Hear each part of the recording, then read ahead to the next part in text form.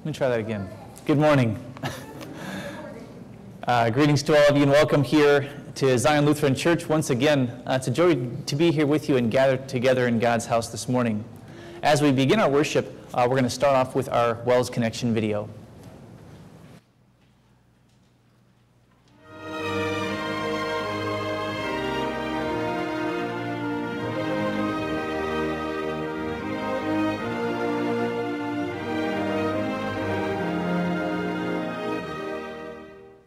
Hi, I'm Wells President Mark Schrader.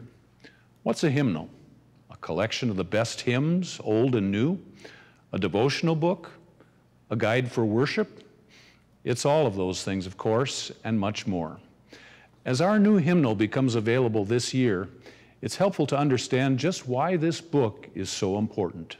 See what a morning, gloriously bright. One important purpose of a hymnal is to pass Christian teachings on to the next generation. Music helps us remember and connect to the basic truths of Scripture. I think music is a way to praise God because you are still sharing His Word and you're still learning about His Word. The way that music connects text to the head and to the heart in such a special, memorable way is invaluable. There's nothing like it.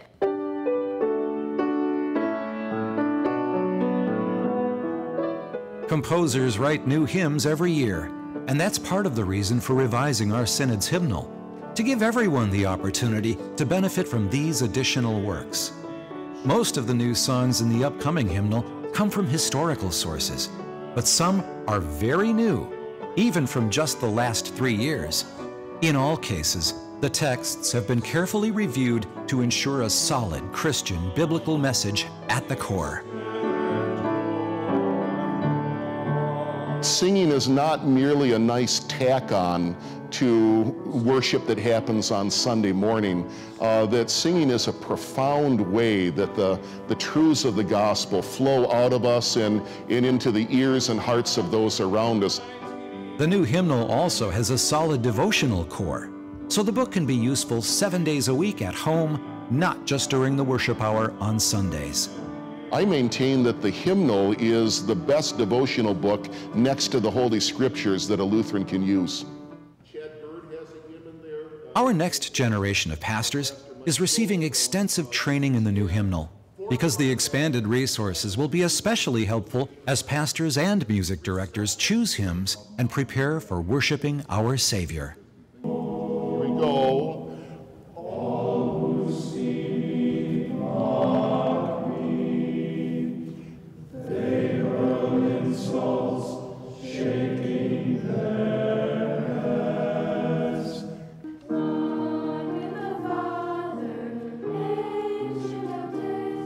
Hymnals tend to be in use for a long time.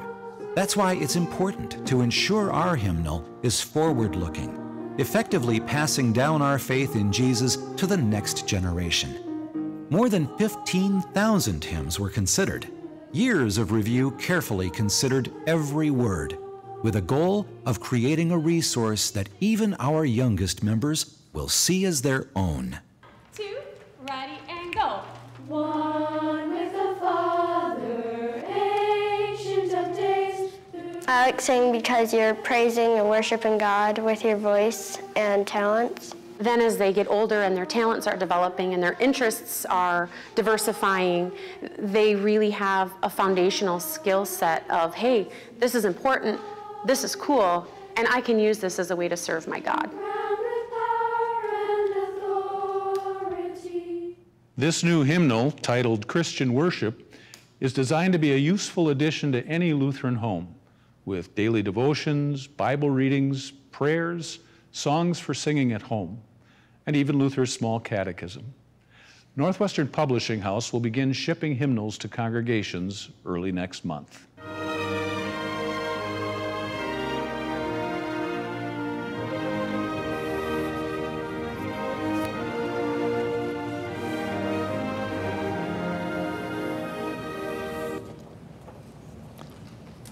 We will now continue with our opening hymn, 532.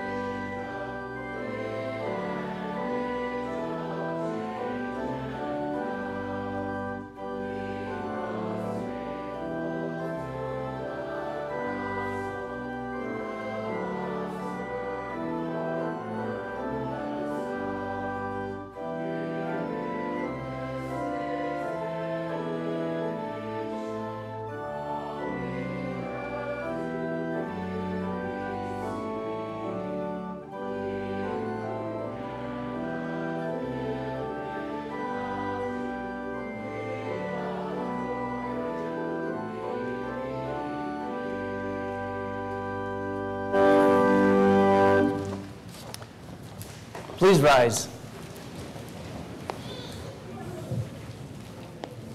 In the name of the Father, and of the Son, and of the Holy Spirit. Amen.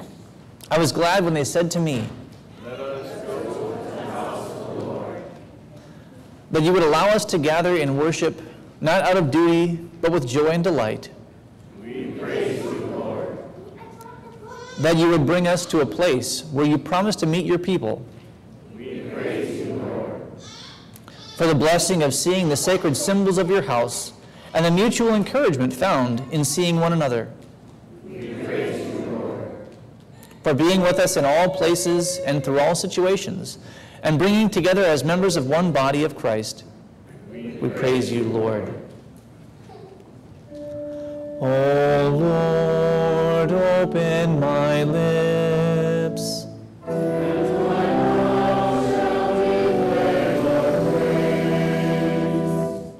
Hasten to save me, O God. O Lord, come quickly to help me. The Spirit of the Lord fills the world. Let us worship Him. Oh, come, let us sing to the Lord. Let us make a joyful noise to the rock of our salvation. Let us come into His presence with thanksgiving. Let us make a joyful noise to Him with songs of praise. For the Lord is a great God and a great King above all gods. The deep places of the earth are in His hand. The heights of the hills are also His. The sea is His, for He made it, and His hand formed the dry land. Oh, come, let us worship and bow down. Let us kneel before the Lord our Maker. For He is our God, and we are the people of His pasture and the sheep of His hand. Please be seated.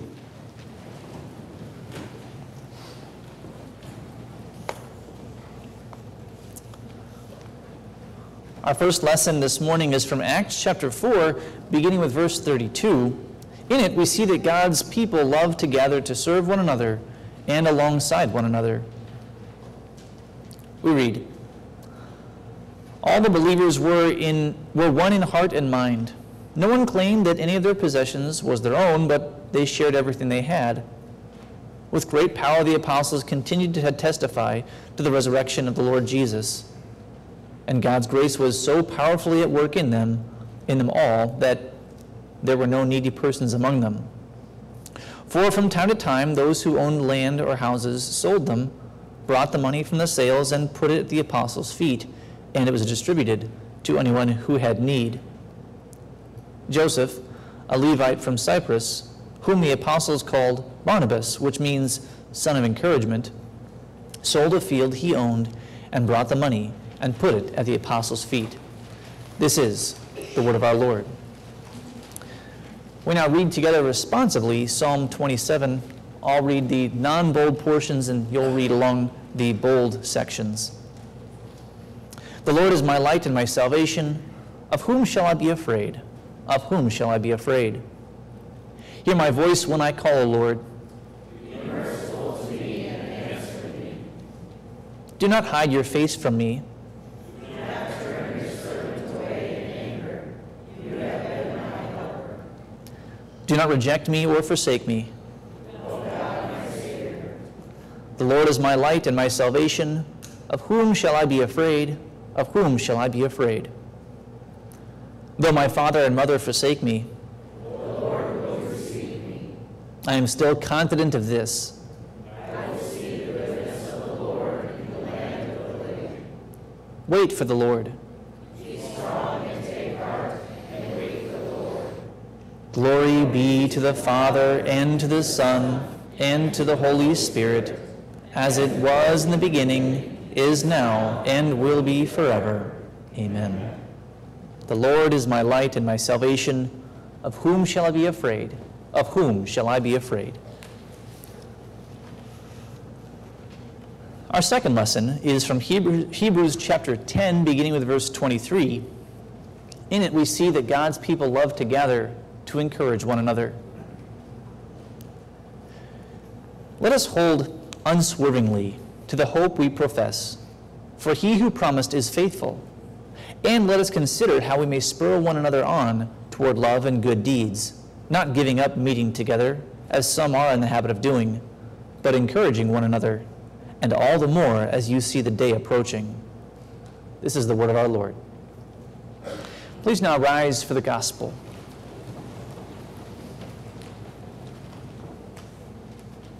The gospel is according to St. Matthew chapter 26, beginning with verse 26.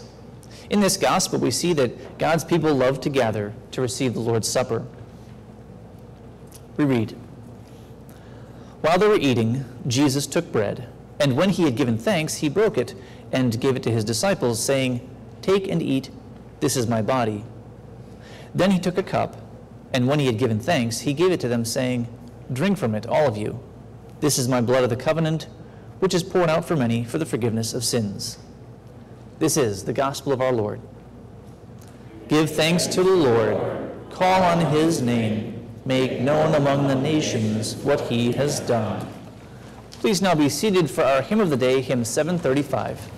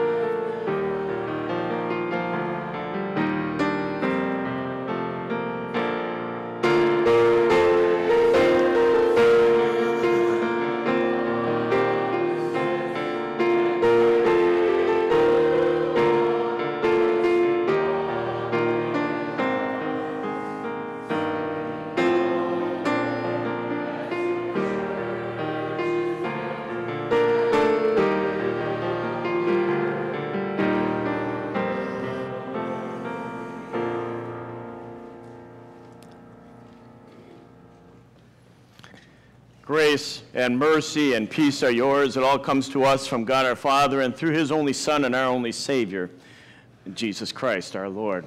Amen. The Word of God to which we give our focus and our attention is from the Psalm. We heard selected verses earlier, or read them responsively. We listened to and hear again then verses 4 to 6 of Psalm 27, a Psalm of David. One thing I ask from the Lord, this is what I seek, that I live in the house of the Lord all the days of my life, to gaze on the beauty of the Lord, and to seek him in his temple. Yes, he will hide me in his shelter on the day of trouble. He will hide me in his tent. He will set me high on a rock. Then my head will be lifted up above the enemies who surround me. I will offer sacrifices at his tent with a joyful shout. I will sing and make music to the Lord. This is God's word. Let us offer a brief prayer. Come, holy light, guide divine, and cause the word of life to shine. Teach us to know our God aright and call him Father with delight. From every error keep us free. Let none but Christ our Master be, that we in living faith abide in him, our Lord, with all our might confide. Amen. Brothers and sisters in Christ Jesus our Lord, at various times in our life, and maybe during the course of the week, which is unique to each one of us here, there are times where we gather for a meeting. And we know of situations that are unique to various individuals. Perhaps those in a company of some sort may have that staff meeting. And maybe if it's a company that especially is focused on retail and dealing with customers, they remind all in the staff the customer is always right. Or maybe it's, now that the preseason has started in the NFL, we recognize that there are going to be huddles. And in that huddle, the quarterback or the offensive leader will remind each player, you outmuscle your opponent, and we're going to score a touchdown. Keeping them focused on what they're on the field to do. Or you have a situation where there's a gathering at the pitcher's mound, and the catcher's there, the infielders are there, and there are ducks on the pond, there's men on base, and they have to talk about what they're going to do to try to force maybe a double play to get out of a bad situation. And indeed, as school is just around the corner, our teachers and faculties gather together. And in their meetings, they are reminded again and again that it's about the student, it's about the young people, it's about their future. And the best that we can do is to prepare them for that future, because they are our future in our society and certainly within the church. Gathering together is about focusing people on someone other than themselves. It's not about me. It's about a bigger picture. It's about a bigger cause. It's about others. It's why we gather, indeed, in God's house here today and on such a regular basis, to look away from ourselves and to look to our Savior God. Not just to be reminded of, in our daily lives, what would Jesus do, but to be reminded of what did Jesus do?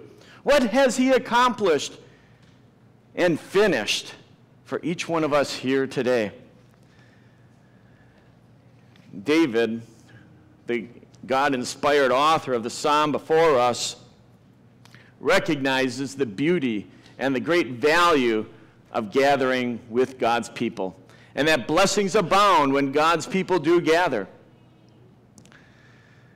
It's interesting that David, early on in our reading, now he does make reference to a tent because they would have had the tabernacle back then, but early on he uses the specific word of a temple.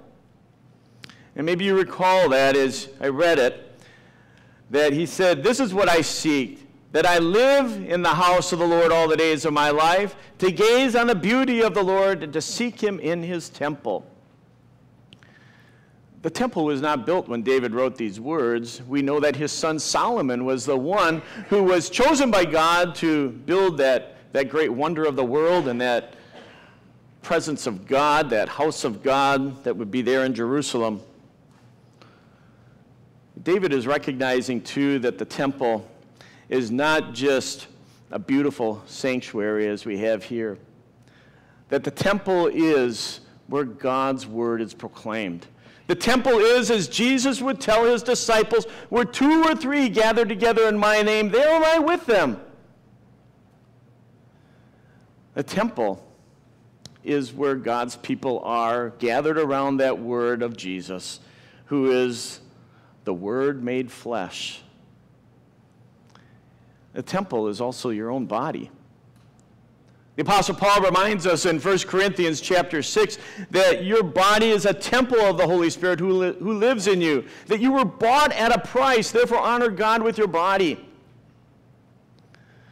And we have these wonderful pictures in Scripture of the value of gathering in that temple and using that temple not to give glory to ourselves, but to the Savior, to the one who made us and saved us and continues to sustain us.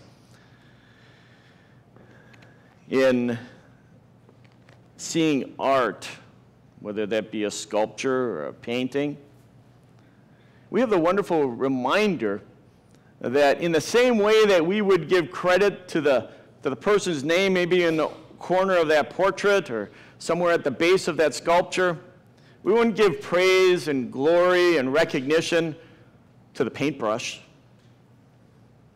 or to the chisel that was used to create that detailed sculpture, but the artist. And each one of us here is humbled when we come into God's house to be reminded that we are the tool in God's hand, that we are that paintbrush, we are that chisel, and the Lord God who made us uses us to give glory to him who has made us and saved us and sustained us in that saving faith. See, when we come here today, and every time we come here, we are coming here with our garbage bags of sin, aren't we? We are coming here reminded that this is a privilege, this is a high honor to gather before God and to receive him blessings. And bear in mind, when we use that word blessing, we are talking about gifts. And if in your life you receive a gift, those especially valued and appreciated gifts are usually those gifts that probably are unexpected. Because you did nothing to earn them or deserve them. Otherwise, it would cease to be a gift. It would be a wage. It would be an earning. A gift comes because someone cares for you. Someone loves you. And when we come into God's house, we are blessed with blessings, with gifts of God's grace. And we are made intensely aware of that when we, again, are mindful of our sin, that we've done nothing to earn or deserve this goodness from God. And so we bring those garbage bags of sin before Calvary's cross, and we are reminded, as David also writes in Psalm 103, that he takes that sin and carries it away as far as the east is from the west, and that he loves us so much that as far as the east is from the west, he also goes on to say, so great is his love for those that fear him. This Savior God that we come here to worship is here also to change us, to cleanse us, to wash us. And he does that in his sacrifice for you. David certainly is rejoicing in that. He would know that many sacrifices were made in that tent, in that temple, in that house of the Lord, ultimately anticipating the day when he would be in God's house forever in heaven, where in fact we will live. We would not think of these words as being practical, let's say. that he says in the opening words, "This is what I seek, that I live in the house of the Lord all the days of my life." You know, students need to go to school. We need to do our jobs. We have things to do. We cannot literally live here 24/7. And yet David has that anticipation, and he has that appetite, and God gives that to us as well. To know that we get to be in the presence of God every time we hear his word and also receive his holy sacrament. Listen to the other psalms that impress this thirst, this hunger, this desire to gather around Christ, his word, and God's people. In Psalm 42, we're told, "As the deer pants for streams of water, so my soul pants for you, O God."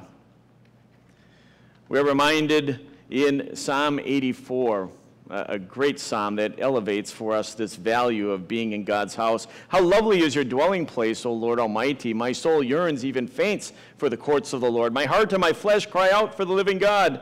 Even the sparrow has found a home, and the swallow a nest for herself, where she may have her young, a place near your altar." There's almost like this hint of jealousy on the part of the psalmist, that how privileged is that sparrow to have that nest near God's altar.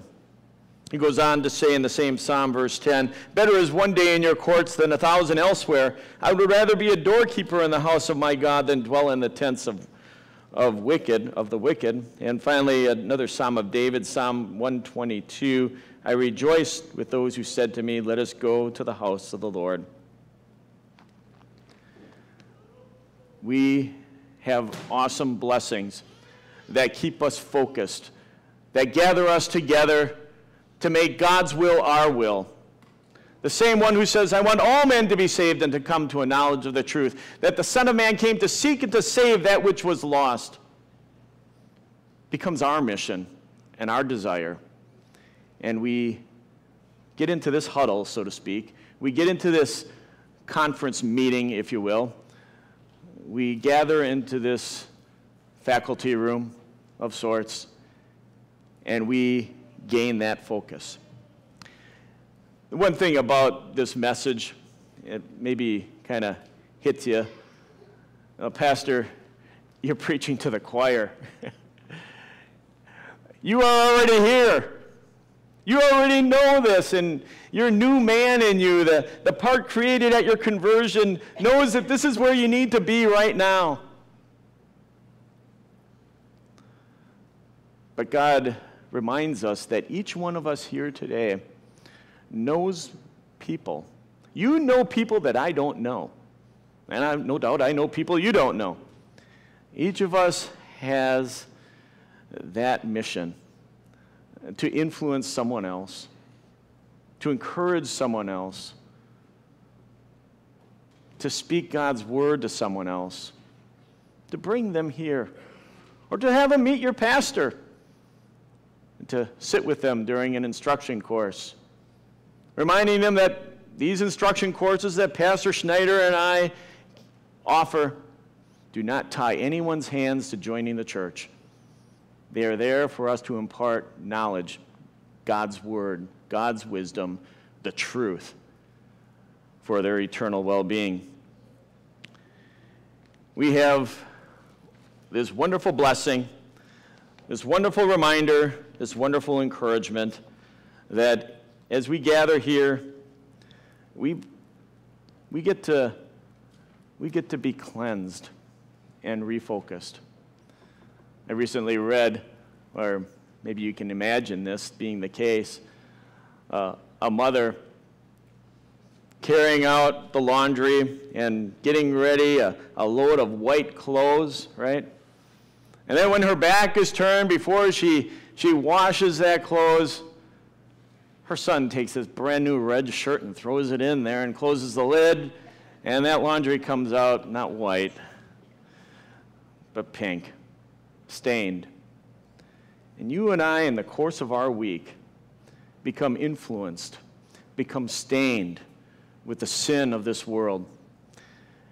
influenced by a mindset that it's all about you, that you need to listen to your feelings and listen to those that are highly educated in the secular universities, those talking heads that seem to know more than us, that they need to be the guide, they need to be the direction, and we need to do what makes me happy.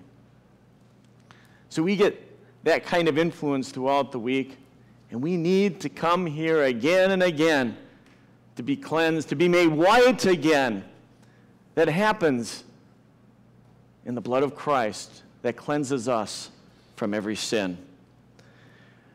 And as you and I have that renewed focus, gathering here in God's house, we will respond as David did respond, with great joy.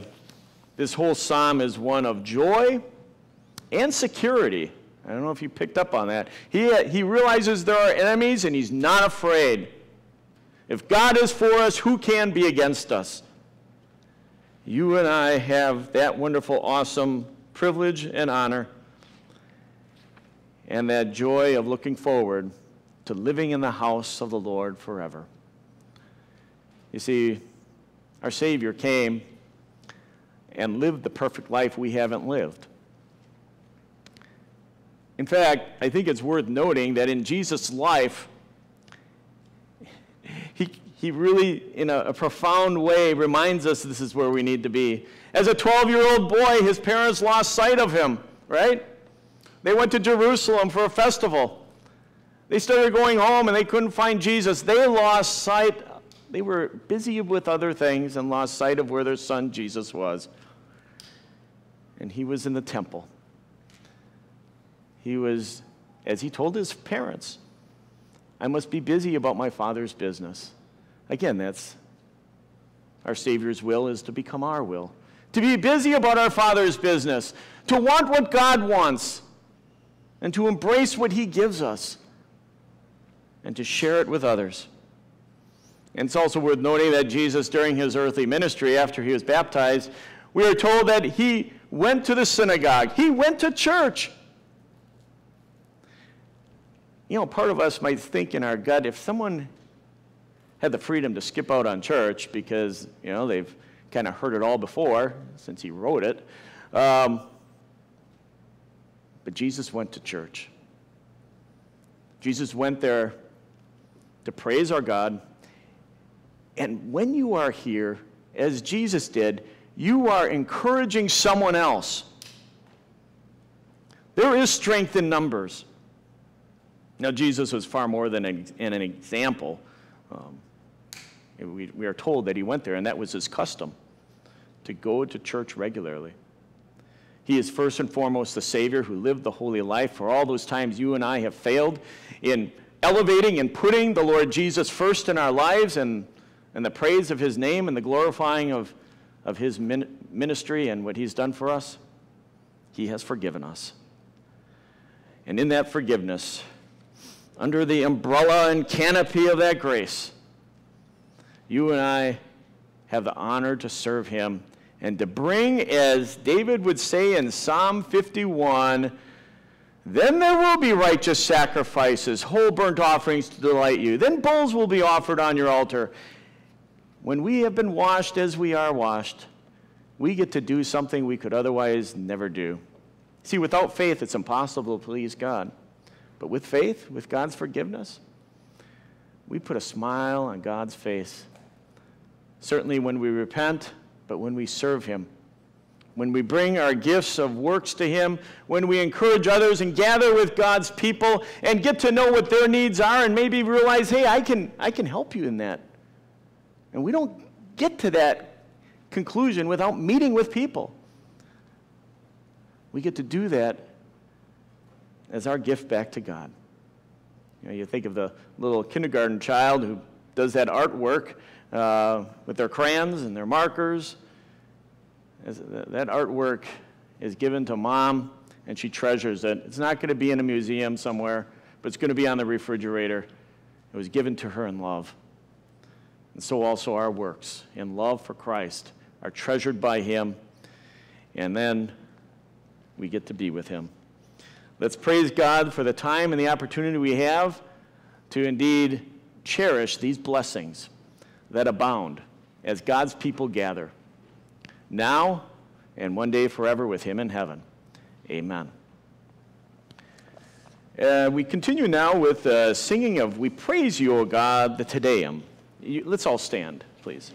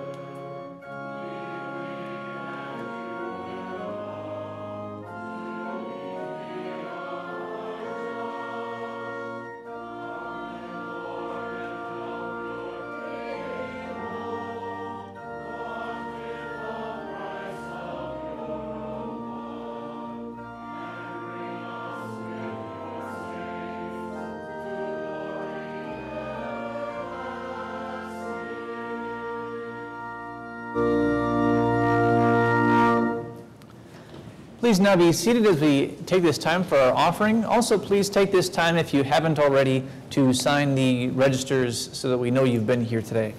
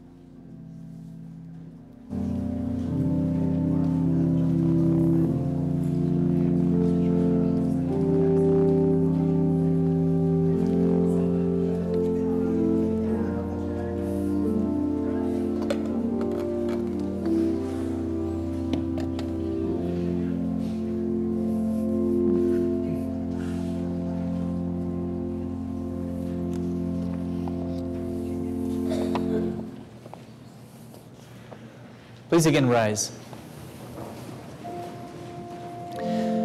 the morning, O Lord, I call to you. Be merciful to me and hear my prayer.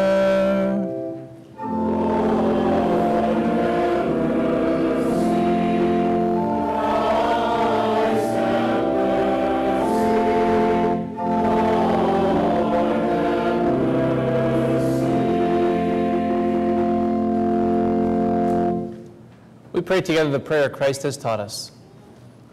Our Father, who art in heaven, hallowed be thy name. Thy kingdom come, thy will be done on earth as it is in heaven. Give us this day our daily bread, and forgive us our trespasses, as we forgive those who trespass against us. And lead us not into temptation, but deliver us from evil. For thine is the kingdom, and the power, and the glory, forever and ever. Amen. Along with our prayers this morning, we include a special request on behalf of Bernice Besky, the sister of Dee Stiber, because she's in the hospital undergoing some testing.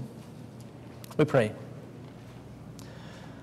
Lord God, we ask you to be with Bernice and the medical professionals who care for her. By your grace and will, help them find whatever issues may be there and get her on a path back to health. Almighty and eternal God, we also pray. We give you humble and sincere thanks for the many blessings that you have bestowed on us. You have joined us to a family of believers in faith and love.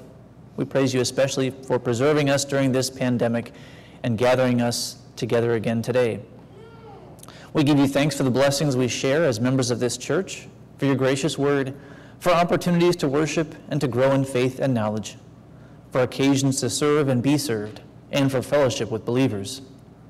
Keep our congregation faithful to your word and renew in us an eagerness to do your work. Guide our leaders and help us join them to serve and support the mission of your church. For these great gifts, we thank and praise you, O Lord. Gracious Heavenly Father, you give us the gift of family and loved ones. Hear the prayers of those who call to you in every need. Let love and patience rule between husbands and wives, parents and children. Look with kindness on those who are homebound or remain isolated. Protect them and turn them from their fears in this world toward your Son in faith and hope. Restore our spirits each day by the power of the gospel, so that we do not lose heart. Because you left behind the lasting legacy of your peace, sustain our homes with it, and give safety to those under our roofs. For these great gifts, we thank and praise you, O Lord. Holy Spirit, as we live life as strangers and pilgrims on earth, bestow on us the wisdom and power we need to witness clearly and to act boldly. And when our last hour comes, support us by your power and receive us into your heavenly kingdom, through Jesus Christ, your Son, our Lord, who lives and reigns with you and the Holy Spirit, one God, now and forever. Amen. O Lord, our Heavenly Father, Almighty and everlasting God, you have brought us safely to this new day. Defend us with your mighty power, and grant that this day we neither fall into sin nor run into any kind of danger. And in all we do, direct us to what is right in your sight, through Jesus Christ, your Son, our Lord. Amen.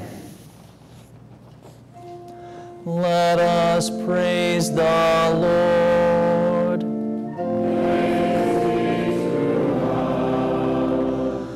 The grace of our Lord Jesus Christ, and the love of God, and the fellowship of the Holy Spirit be with you all.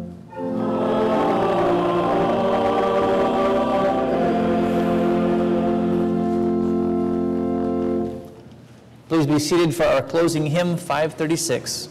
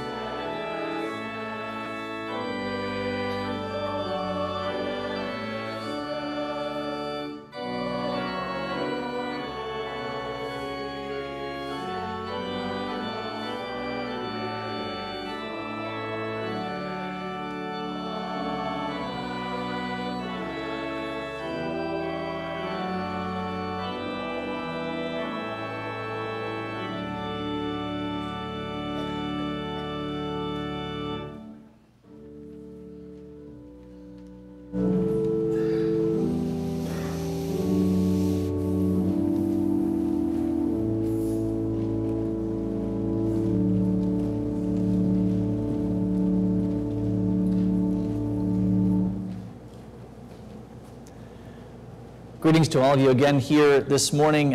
What a joy it is to gather here together in God's house. Certainly we do have also the continued opportunity as we continue our festivities together today to go to the field and the ministry center just north of the church here, of the sanctuary, and continue our festivities as God's people gather with lawn games, some time together, and also some lunch. So please stick around if you can for that right after church. Secondly, I wanted to remind you, you saw in the Wells Connection the advertisement for our upcoming hymnal and some of the reasons for it.